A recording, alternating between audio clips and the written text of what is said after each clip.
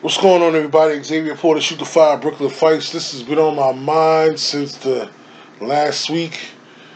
It's been on my mind actually for 2 weeks after talking to Paul Malignaggi, where he was saying how this fight between Tyson Fury and Deontay Wilder wasn't being promoted or handled the right way.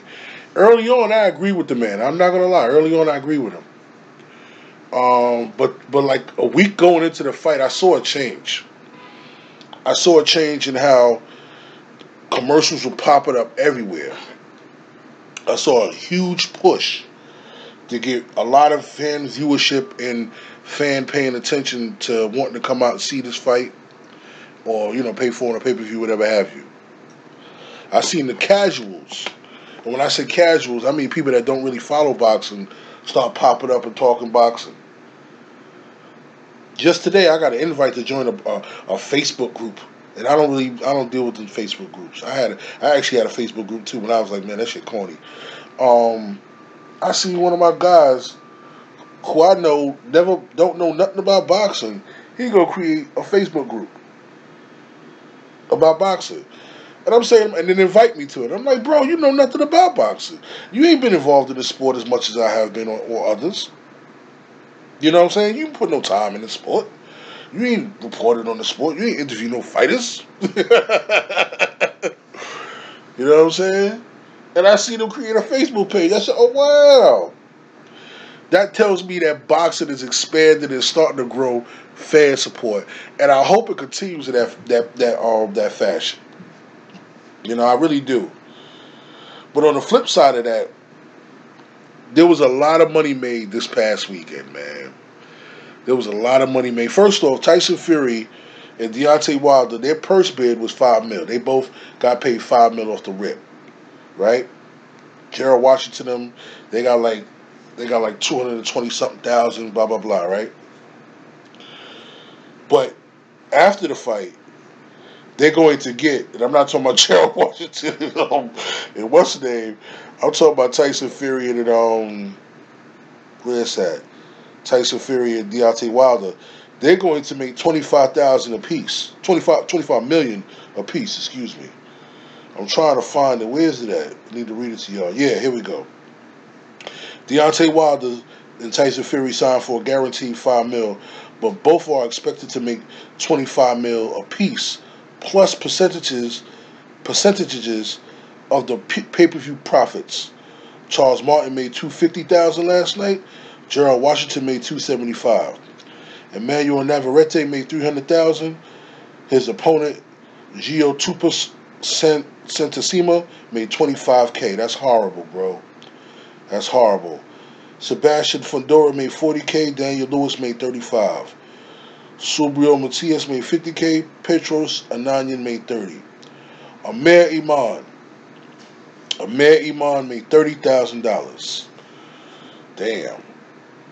Vito Miel, you know what I'm talking about, Vito. Miukny, he made $4,000. Rolando Romero, Rolly made $8,000 yesterday. That's not, I don't know, that's not cool. You would think he would make more than that. Coming from where who he's promoted by, you would think he would get more money than that. Anyway, with that being said, you know who made money yesterday? Not only Deontay Wilder and Tyson Fury, but Vegas and the promoters. They did a hell of a job putting on the fight. Fantastic job. They promoted it to a T. They got everybody to come out. It sold out tickets beyond. I don't know if it was the best-selling or second best-selling live gate. I think Lewis and Holyfield got that one in Vegas. But it is what it is. They sold the hell out of this fight yesterday, and it was a good fight. It wasn't no whack fight. Undercards, yeah, but the fight itself, the main event, was a good main event. You gotta have a good main event in order to sell out tickets like this. I mentioned earlier, everybody got paid.